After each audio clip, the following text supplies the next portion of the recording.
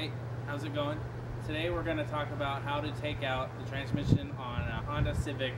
It's a 1997 automatic transmission. I'm going to try to explain it as best as I can because myself, when I look up videos on taking things out, I can't find anything that tells you exactly what you're supposed to do. So I'm going to show you the best of my ability of exactly what to do to take it out. You can also use these things to taking out transmissions for other cars, even if it's not the same thing. Be sure before you go under your car that you have it jacked up and put it on proper jack stands and something to hold it up so all the safety is done. And wear safety glasses when you're under the car and preferably over the car so nothing will get in your eyes. Make sure that you put boards or something or wheel chocks behind the tires in the back when you jack the front of the car up to make sure the car doesn't move. Now take the battery off. Make sure that you don't do this side first. You want to do the negative first so it doesn't cross and electrocute you. Different terminals have different size nuts on them. Mine are halves. You just have to loosen them up so then they can come off. Make sure you undo the negative before you touch the positive. I've done that before and it's not good.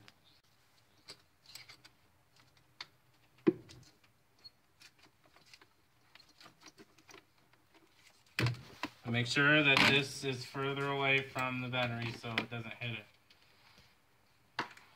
And if you need to take the battery out, there's different clamps. Mine have the wing nuts on them. You just unscrew them and it will come out. Now to take this part out, you're going to need to take this out so you can get to the other stuff underneath.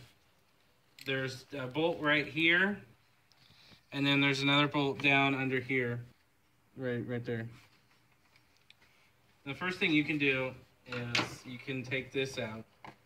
This just pops out, and you can set it over the side. And then these are 10 millimeter, and you just need to ratchet, and then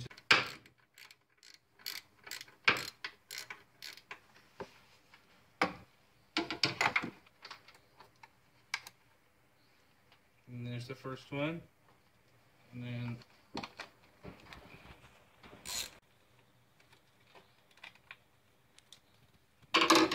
those just come off. You can put them somewhere so you don't lose them.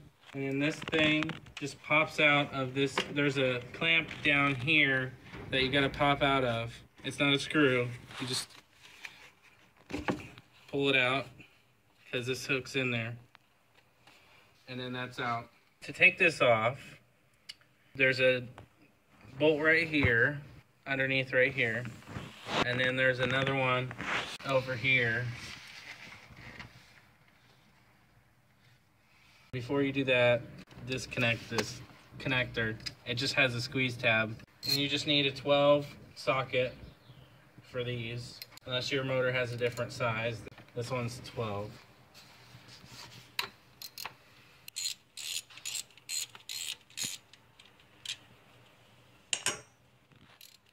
And be sure to place them somewhere that you can find them later.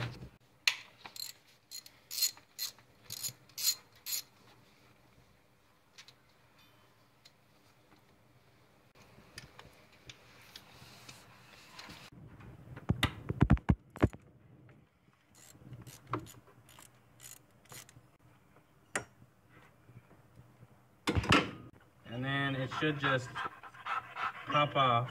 And if you're just taking the transmission out, you can just set it over to the side so it's out of the way. But if you need to take it out, just take these wires off and you can take it off. Okay, the plug for the radiator is right here because you're going to need to drain that out so antifreeze doesn't spill everywhere when you take the transmission out. All you're going to need is just some pliers. And then just loosen this up and then it will drain out. And make sure you have a drain pan.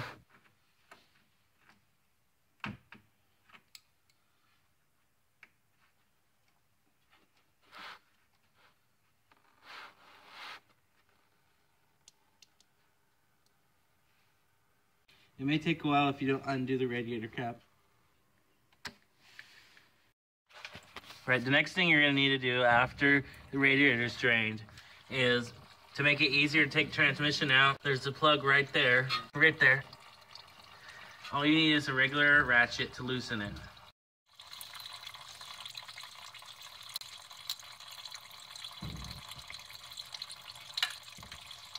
And then you should just be able to take it off with your finger. Just don't drop it into the drain pan.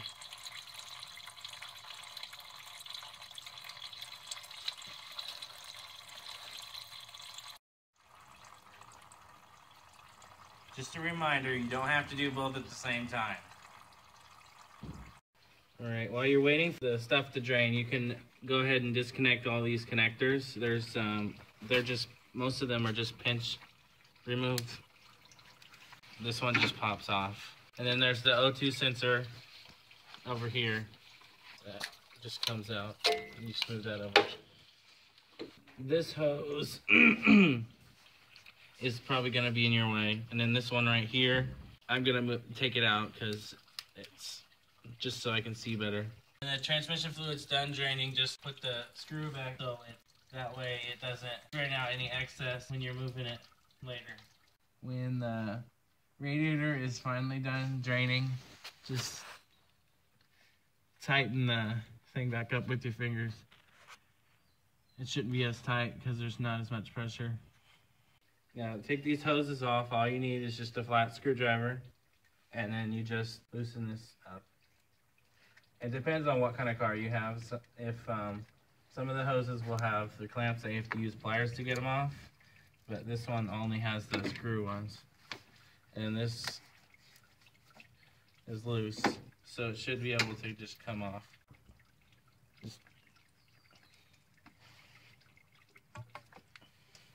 Pull it up quick enough, antifreeze won't spill out, because there's going to be some left over in the actual engine.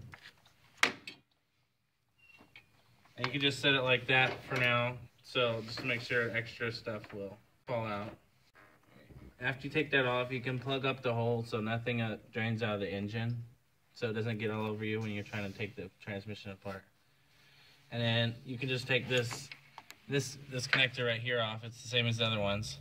And this hose is going to be in the way, so it's just the same thing. You just loosen it up a little bit, and then this comes loose. And you should be able to pull it right off.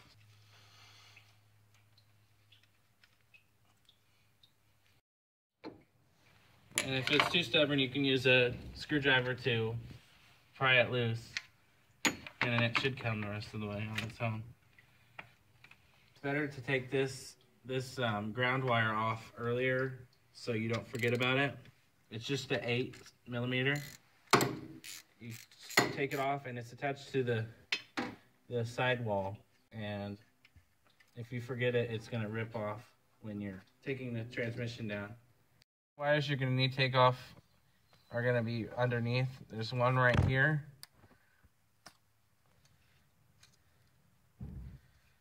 And then there's one right above that, right here.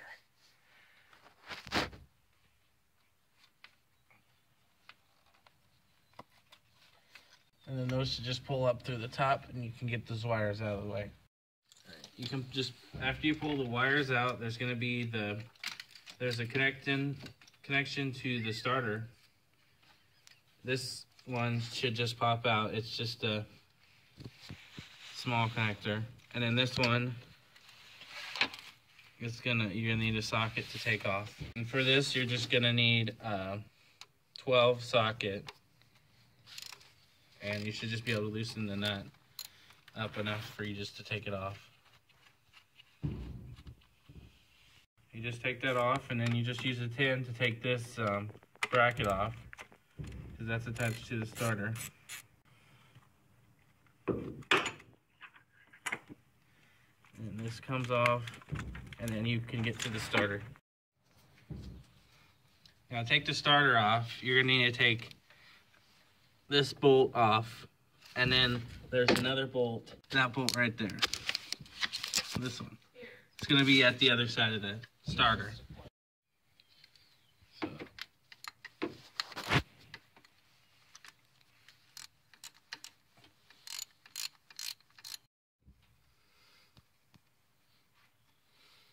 These bolts are pretty long, so it's going to take you a minute if you use your fingers. For the bottom one, you're going to need a longer extension or something so you can be able to reach it.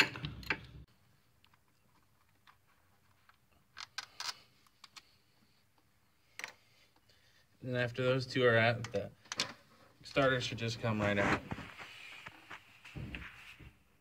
There's also one more connector right here. Make sure you get so it doesn't break off.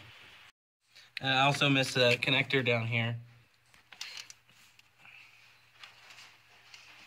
Right here. It should just come out. It's just right next to the dipstick. There's one more. And then these, we'll be able to move it out of the way finally. Okay, the next thing you want to do is to undo these lines right here. There's two lines right here that go into the transmission. So you just need a screwdriver again and just loosen these.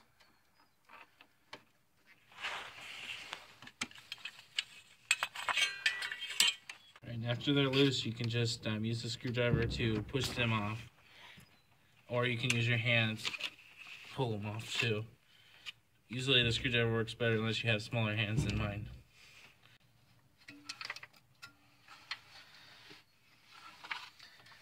And just have like a drain pan or something underneath, so if something drips out, then it'll be okay. There shouldn't be that much in it if you drain the transmission.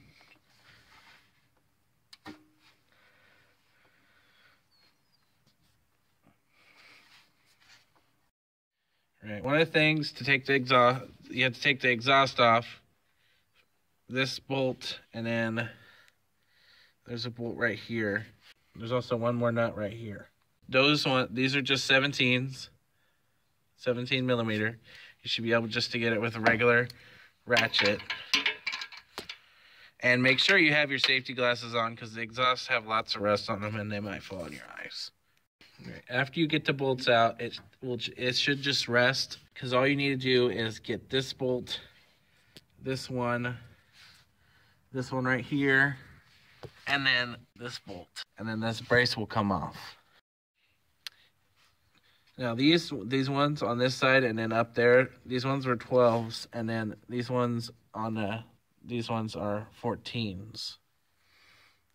Right, after you take the bolts out, this should just come right out.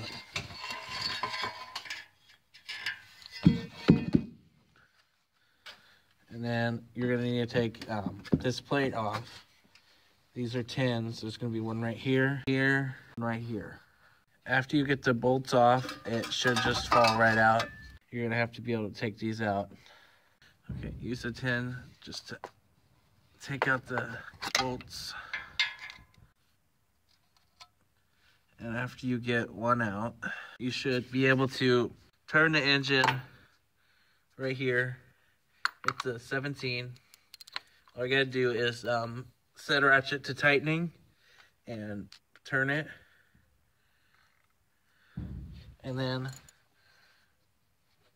that will make the flywheel move so you can take the next bolt off.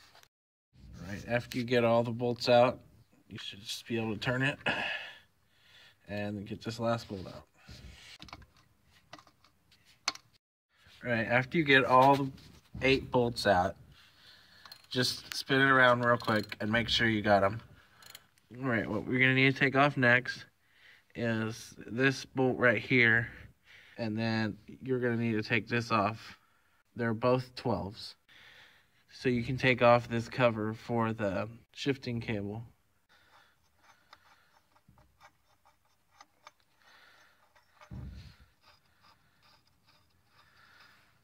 And after you get those out, this should just come right off. All right, next thing, after you get the cover off, there's a bolt right here that is holding the cable in place. So all you got to do is get a 10 and take that off.